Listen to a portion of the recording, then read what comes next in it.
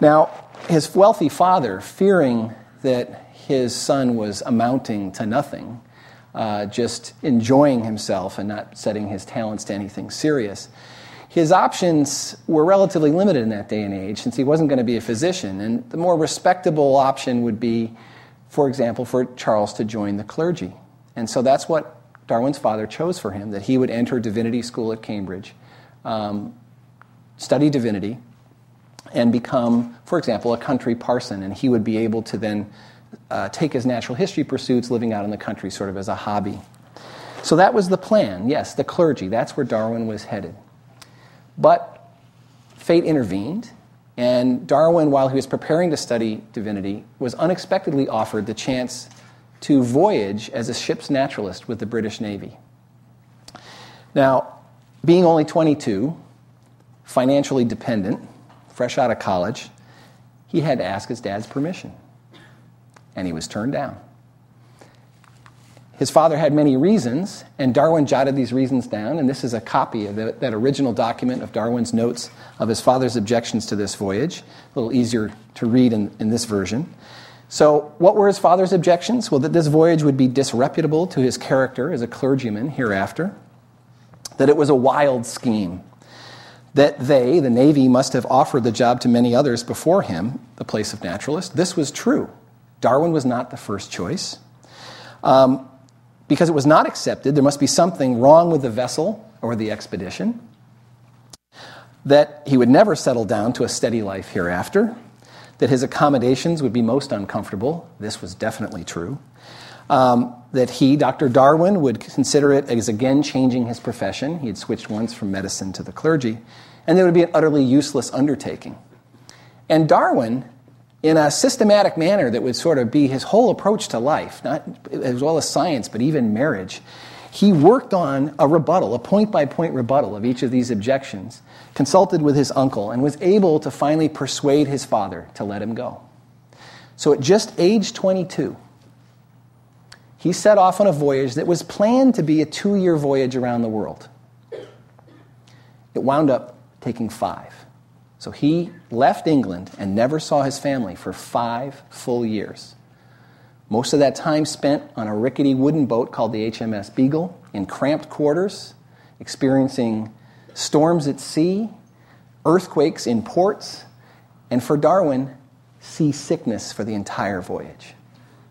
That queasy stomach haunted him not only from medical school through this voyage, but his entire adult life. So off they went. And on board, with these relatively limited amount of space, Darwin had to figure carefully what was he going to take on this voyage. Well, he brought supplies that a naturalist would need. He brought pickling jars, and he brought notebooks, and he brought all sorts of pens and pencils and things to draw specimens, and other supplies he needed to ship specimens home, because he wasn't going to carry all this stuff for this multi-year voyage with him. He was going to ship some of it back on British ships that were going home, that they passed on the sea routes. Well, among the things he had, one of the most important were a couple of books. One book was Charles Lyell's Principles of Geology, a brand new book at the time that offered a pretty dramatically new vision of geology from the wisdom of the recent decades.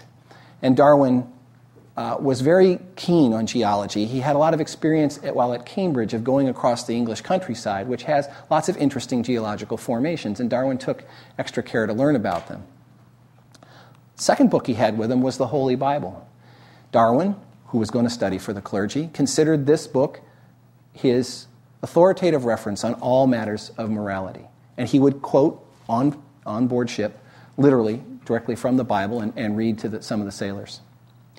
Now, the geological background Darwin had and his grasp of geology was absolutely critical to his future success as a naturalist. This is one element that he had running through his brain that other naturalists of the time perhaps did not. What Darwin understood from reading Lyell and from some of his personal experiences was that landforms change. That was a relatively new idea at the time. Secondly, he began to understand the immensity of time, that the Earth was much older than he had been first led to think. So just those ideas were percolating in his mind as he started to voyage around the world. And one of the topics he first started to think about, prompted by seeing interesting landforms as they passed by in the HMS Beagle, was how do some of these forms actually develop? And I'm showing you here a picture from the Pacific Ocean of a series of islands. The few in the background are atolls, so they are just little lagoons surrounded by rings of coral. And in the foreground, you see a pretty familiar-looking island, again surrounded by a coral ring. Now, at the time, and reading Lyell, the thought on how coral reefs formed was that every coral reef, when you saw an atoll like that, that was coral that had been built on the edge of a volcanic crater. But Darwin thought this was really unlikely.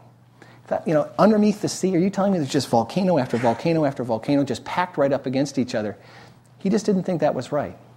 And so he thought about this more, and he knew that major landforms would sink under their weight, that landforms would change over time. And he thought, no, I don't think that coral reefs are all built on the ridges of volcanic craters. In fact, when I look at the different types of coral reefs that exist in the world, I see this as all different stages of the same process.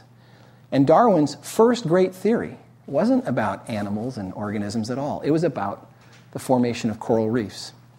And this was his model. His idea was that when, for example, a volcanic island was tossed up out of the ocean, and the corals would grow around the shallow waters surrounding that island, that would form what would be called a fringing reef. And then, as the landmass started to sink, shown here in the center of the slide, a lagoon would form between the outside reef and the land, and that outside reef would be a barrier reef. And then as the land sank completely out of sight, that's when you would have these atolls formed. So different stages of the same process. So long before the book for which he's most famous, Darwin wrote an entire book on the structure and distribution of coral reefs, putting forth his first great theory. And this turned out, while it was very contentious for decades, to be right. And what this demonstrated was Darwin's ability to theorize on a grand scale, to take a few observations, ruminate on them, stretch his mind a little bit more, go out of the boundaries of conventional thinking, and come up with a grand explanation. In this case, for the entire range of coral reefs that we see in the world. Now, what did he see in terms of living forms? Well, Darwin's voyage took him to lots of interesting places, and as soon as he got the opportunity to get off that boat, he went.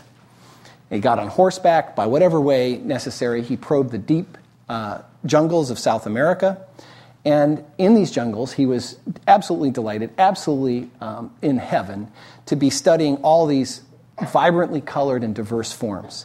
But there were some strange things that started to make him think about nature in a different way. What did he see? He saw flightless birds. Now that's peculiar. Every bird he had seen in England could fly, had good, fully functional wings. But he saw flightless birds. He also found in the rocks, as he looked very carefully at the geology of every area, he found fossils. In this case, for example, a giant fossil ground sloth. Now, he knew there were sloths in South America, and he saw these sloths, but these fossil sloths, they were huge. They were cow-sized, much bigger, and as Darwin started to appreciate, older than anything he saw around in South America at the time. So this is starting to plant some seeds. Then, of course, he continued on around west coast of South America to the Galapagos Islands, and he saw some very unusual creatures there that prompted a lot of his thinking. And we have a little video about those animals. Swimming lizards, the famous marine iguanas, giant tortoises, large enough for Darwin to ride. They were also a good source of meat. Seals that were so tame, the sailors could walk right up to them. They had no predators, so they had no fear of man. And of course, the finches. So as Darwin started to piece this together, he started to develop the notion that maybe, contrary to what he had been taught, not just landforms change, but species change. And so as he returned home to England with thoughts of flightless birds and giant ancient ground sloths and strange lizards, he started to connect the dots.